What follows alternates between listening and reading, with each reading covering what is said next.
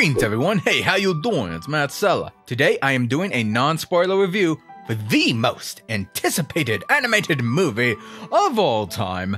That's right, it's the Angry Birds Movie 2. Aren't you excited, folks? Cause I sure am. But seriously, while a lot of people may have rolled their eyes at the first Angry Birds movie, I actually thought it was alright. It actually entertained me at the time. Yes, the film had many flaws in terms of its writings and family film tropes, but I personally believe that the team behind the film were actually having fun making this movie, and they seemed passionate about the art direction, putting a lot of detail and attention to the environments, inspired from the mobile game itself. A short review statement about the first movie: it felt like $1 million were given to an ambitious animation college student who was inexperienced in making family films. That's probably the most too long to read version I could say I thought about the first movie. So I was hoping Rovio Studios would learn all they can from the first film and make a stronger sequel. Then I saw the Sony Animation Pictures logo, and then suddenly I kind of felt skeptical. Now don't get me wrong, I really enjoyed the Spider-Man Into the Spider-Verse movie.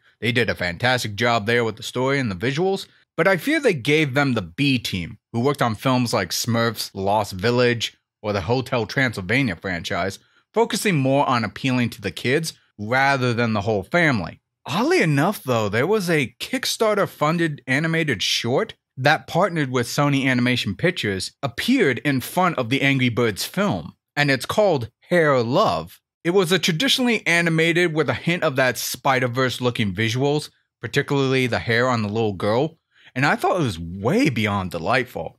Not sure if Sony Animation Pictures was trying to do what Pixar and Disney used to do by putting little animated shorts before the main film, but I definitely want to investigate this Hair Love short because I thought it had a lot of talented artists behind it. But in contrast to how well done that was, how was Angry Birds 2? Well, I'm sorry to say, I feel like Rovio learned all the wrong lessons. While I believe Red, the titular Redbird, voiced by Jason Sudeikis, was better written in this film than he was in the first, the film surrounding him felt a little bit more watered down. But in terms of interesting writing, Zeta, the purple bird, voiced by Leslie Jones, is the antagonist of the film, and while she had somewhat of an interesting motive, it wasn't really enough for me to empathize with her, nor really despise her. What's strange is she plays off as a hot-headed boss eagle being sassy almost all the time.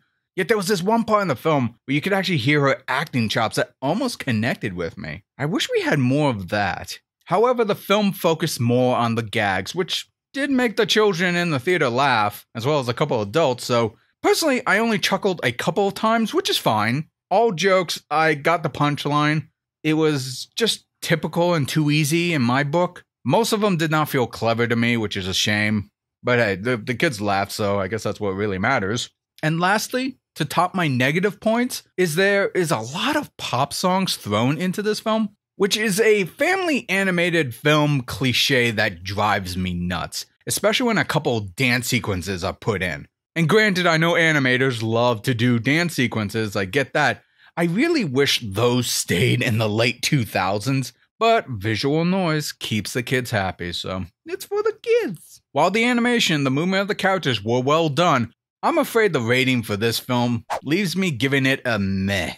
It did not throw me in any way, but I did not dislike it. I know who it's for, and maybe aside from one of the kitty birds saying, "Oh, quap," teaching little kids how to say it, which, by the way, there was a little girl in the audience echoed that as soon as she heard the little bird say it. So good luck to that parent trying to convince her not to say that often. It'll keep kids entertained for a fleeting moment, and I think that's it. For animation fans or animators like myself, the animation quality, what you would expect from the film, but don't expect the story or jokes to leave much of an impression. But if you enjoy those wacky 3D cartoon and visual gags, you may get a little kick out of this. And that will do it for my review. Let me know in the comment section below, did you see Angry Birds 2? What did you think? Did you like it? Did you not like it? Share your thoughts, join the conversation. If you enjoyed this video, be sure to check out my Patreon at patreon.com/Matt Sella. Consider donating $1 or more a month. It'll go towards my podcast, art, animation, and content made just for you.